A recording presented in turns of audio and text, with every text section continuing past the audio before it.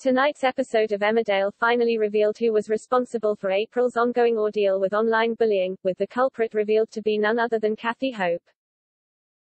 However, while the news was revealed to the viewers, April remained oblivious to her secret troll's identity. On Monday night's August 16th visit to Emmerdale, it was April's birthday, and while she forced a smile as she opened her birthday cards from Marlon and Bob, she admitted to Kathy that she was terrified to be at home. She then opened a typed card from her tormentor and started to get increasingly concerned.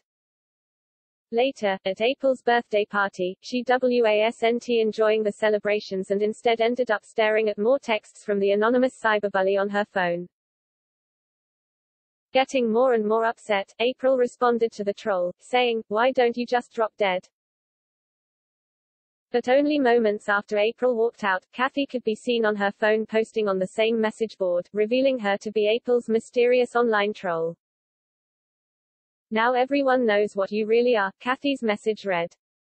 Elsewhere, Marlon was spiraling after receiving a negative review for his pub from star reviewer Hugh Harrison. Despite Marlon thinking the review was brutal and totally unjustified, he was determined to prove them wrong when Chaz admitted that they were coming back for seconds. Unfortunately, his attempts to impress a second time were unsuccessful, and Hugh walked into the pub just as Marlon was ranting to Chaz about the reviewer's big, smug face, which didn't go down well. But things started looking up when Hugh recognized Beowulf from his wrestling days and the pair hit it off. The pair's connection left Hugh saying that the Woolpack was an improvement on the last time, as he promised to give them another review.